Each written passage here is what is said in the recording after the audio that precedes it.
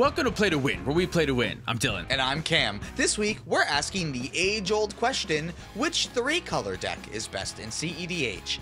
Today, turn order and decks were assigned to each player by our $100 patron, Baby Jeebus. I would like Nate to go first in turn order, because he doesn't know how to mulligan and he never has a turn one play, so I feel like I'm going to help a brother out. Alrighty. I play KESS and I want KESS to win, so Cam, I am going to give you KESS to play. Hell yeah. All right. And this video is officially brought to you by our sponsor, Dragon Shield. Check out our affiliate link in the description to help support the show and Dragon Shield because their sleeves are awesome. So we have Nate on ELSHA top to infinity and beyond. Cam's playing my KESS control list. Tyler's playing TIVIT, Cat, and Sphinx. And I'm playing ROCCO. Can you smell what the rock is cooking? I have a pregame effect. I have a Gemstone Caverns, and I will exile Squee. Put a luck counter on it. Draw. I will play my land for turn, Training Center, Mana Crypt, to a Talisman. Go ahead. I pass. I'll draw. I will play a Flooded Strand. I will cast a Lotus Petal. Pass a turn. Draw card. Bountiful Promenade. Cast a Mox Diamond. Discarding Verdant Catacombs. And I will cast Archon of Emeria. You are a shithead. I'm having a great time. In response, I'd like to crack Flooded Strand. I'm just going to get a land and pass priority then. All right, pass turn. I will draw for turn. I'm going to play an Exotic Orchard that will enter tapped, and I will pass the turn. Untap. Upkeep. Draw. I will roll for Crypt. My upkeep. That's a 1. Say Arid Mesa for my land for turn. I'll cast a Grinding Station, and I'll pass turn. I think I'm just going to draw. We'll play Verdant Catacombs tapped. Pass turn. Untap. Draw card. I'm going to go to combat. I'm going to attack Cam for 2, and I'm going to cast Sylvan Library. Pass turn. Untap. Play Godless Shrine, cast a Soul Ring that would have been better turn 1, and I will pass the turn. Untap. Upkeep. I will draw. I'll crack. Arid Mesa. I'm going to cast Chromax. Exiling March of the Swirling Mist. Go ahead. Yeah. That's... Did you roll for Crypt this turn? No, Jesus Christ. Because I keep forgetting. Pass turn. At the end of your turn, I'm going to crack Lotus Petal for a blue. I'm going to unsubstantiate the Archon of Emeria. I have no response. In your upkeep. On my upkeep? You scared me. I'm going to cast Silence. Okay. Damn, that sucks. Yeah, okay. Yeah, unfortunately, I'm too afraid of knowing what you could do without a rule of law in the field, especially if you need it gone. So I have to just kind of fire this off as a precaution. Well, lucky for you, I did need that out so that I could win the game, and now I can't win the game. So there goes my next turn 2 win. I'll draw. We'll play Arid Mesa. I'm going to crack these 2 right now. Go get the rest of your duels, and then I'll pass. I have a Sylvan Library trigger. I'll take 8. Cast Archon of Emeria. That's it. Pass turn. All right. Untap. Draw for turn. I'm going to play a Misty Rainforest, which enters tapped. Very upset. Cast a Dranith Magistrate. Ooh, a Dranith Magistrate? I need you to remember that this stops food chain completely. That's all I got. Pass the turn. Roll for Crypt. Safe. Now we wait. Go ahead. All right. I will draw. Gemstone Caverns enters tapped. Cast a Dockside Extortionist. I have 7, and I can't play any other spells, so I will pass. Untap. Upkeep. Sylvan Library. I'll take another 8. Exotic Orchard as my land for turn. Cast Esper Sentinel. I will go to combat, and Cameron. Cam, I'll attack you for 2. Take 2. Pass turn. Untap. Draw for turn. I'm going to play a Mana Confluence that will enter tapped. Pay 3, paying 1 extra for Esper Sentinel, and cast a Demonic Shooter. Force of Negation, Exiling Windfall. Esper Sentinel trigger. I'll pay for Esper Sentinel. Sure. So this Force of Negation on the Demonic Tutor, I actually think was really smart, but we're going to talk about it in a second when it's relevant, so hold on. Move to combat. Dylan, I'm going to attack you for 1. I say nothing. Take 1. I mean, you would have cast that bow if you had it, but I'm still just going to crack Misty right now. I'm going to get an Underground Sea. You're good to go then. Start rolling for Crypt. Draw for turn. I'm going to cast Lion's Eye Diamond. Esper Sentinel trigger. Paying the 1. Pass. End of turn. Pay 5 mana, cast Ad Nauseam. Esper Sentinel trigger. You may draw.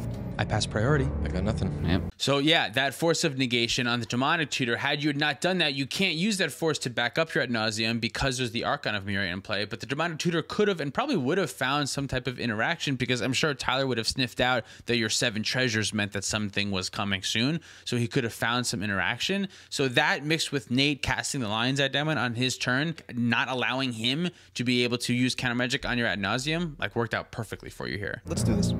Is anyone else's heart beating completely out of their chest? You gotta find that You removal. have to find something to bounce Archon, apparently.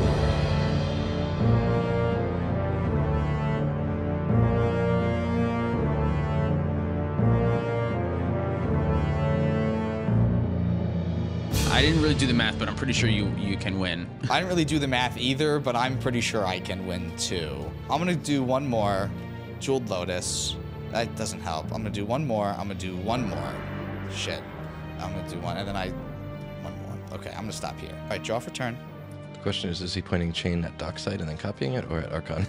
Probably Dockside. Because I have nothing else in play, so there's nothing that's going to happen with Chain of Vapor that's going to mess me up to the point where it's not good. I'm going to cast Chain of Vapor targeting my Dockside Extortionist. I have an Esper Sentinel trigger. I'll pay for Esper Sentinel, because that's the only time that's going to come up. What happens if I cast Swords to Plowshare on the Dockside in response? Then chain fizzles? That's good, right? That is pretty good, yeah. Boy, I'm glad you I talked did him not in- know he had I'm that. glad you talked him into that. Good, yeah. I'll play a land. It's okay, because I'll pay 4 mana, and I'm going to auto-Wara the Archon of Emeria. All right. That was the remaining card. Yeah, I can cast Mox of Diamonds, discarding this Fiery Islet. I can cast Lion's Eye Diamond.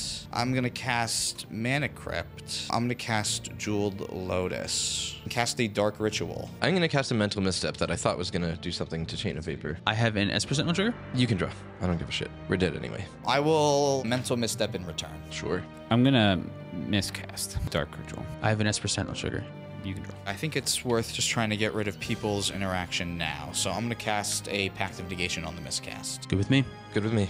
I'm gonna cast Pyroblast targeting Cameron's Mental Misstep. I'm going to dispel this Pyroblast. Flusterstorm. You fucking had it all. Oh my god. Oh boy. Jesus Christ. They're all going to Dark Ritual. Wow, what a bummer. All right, yeah, I'm going to let this stack resolve. So Flusterstorm counters Dark Ritual. Dispel counters Pyroblast. Force of Negation counters the miscast, so I'll have to worry about that. Pact of Negation, yeah. So miscast is gone, and then Mental Misstep counters Mental Misstep. All right, well, at least I got the feeling of all of my spells resolving, except for that one. Tap this for 2 and use one of it for a Soul Ring. Okay, I think I can still do this. So if I cast Chrome Mox, I can exile Divining Witch underneath it. I can pay a black 1 and 2 life to cast Dismember on the Drannith Magistrate. No response. Drannith Magistrate is dead. 2 mana with Soul Ring to cast a Talisman of Creativity. I can pay 1 life for a red mana to cast Gamble. This one. Okay, what is it? Ancient Tomb. I'll cast Mox Opal. This is one of the harder ad nauseum comebacks I've ever had to go through. I think I might still have this so long as Dylan doesn't surprise me and like, look at him over there. He has endurance or some shit. Demonic Consultation. And in response, I'm going to crack Lion's Eye Diamond for 3 red, discarding my hand. I'm gonna sack the grinding station itself. Okay, so I'll mill 3, Force of Will, Swamp, and Forbidden Orchard. Demonic Consultation, I'll name Underworld Breach. 1, 2, 3, 4, 5, 6. Nice. So this is exiled, and then we're gonna exile... Brain Freeze is exiled. Okay. There's still Lab Man. There's all right. There's no more. There's still there's no more Praetor's Grasp. No, Praetor's Grasp is in my graveyard. There it is. Okay. Cast an Underworld Breach. Exile 3 cards from my graveyard. Cast LED. Oh boy, have I been waiting. I have a response. I'll tap 2 mana, and I'm going to channel this Beseiju Who Endures, targeting Underworld Breach to destroy it. Wow. All right, well, I guess that's it. Okay, yeah, this is dead. I don't have a land. I'll cast KESS. I'll leave up some blue. I'll cast a Brainstorm from my graveyard with KESS. Draw 3, put back 2. I'll use the last blue for a Thought Scour. Grim Monolith and Polluted Delta. Pass turn. I'm really sorry, Baby Jeebus. I tried really hard and did everything that I could, but I could not get there this turn. Untap. Go to my turn. Sylvan Library. Keep 1 additional card. Cast a Jeweled Lotus. Crack for 3 red. Cast ROCCO. X equals 2. I'll find Dockside Extortionist. Dockside trigger. 11. Make 11 treasures. Play a Gaia's Cradle as my land for turn. I'll make 3 mana and tap this Bountiful Promenade for 4 and put Temur Sabertooth onto the stack. No response. No responses. Yeah. Activate Temur Sabertooth to return Dockside Extortionist to my hand to give Temur Sabertooth indestructible until end of turn. Indestructible. Shit, how do we beat an indestructible 4/3? I'm gonna spend 2 treasures and I'm gonna cast Dockside Extortionist. I'll make many more treasures. I'll make 1 billion treasures. I'll make 420 billion treasures by repeating this loop. I'm gonna use some of my billion treasures to bounce ROCCO to my hand. I'm gonna cast ROCCO for X equals a number, and I'm gonna bounce it with Temur Sabertooth until I have all of my creatures in play. Grand Abolisher is in play. I'm gonna find all the creatures in my deck, including Kiki-Jiki and Felidar Guardian. And I will tap Kiki-Jiki to make a copy of Felidar Guardian. When the Felidar comes in, I'll have it exile and return Kiki-Jiki and make 1 billion Felidar Guardian cats.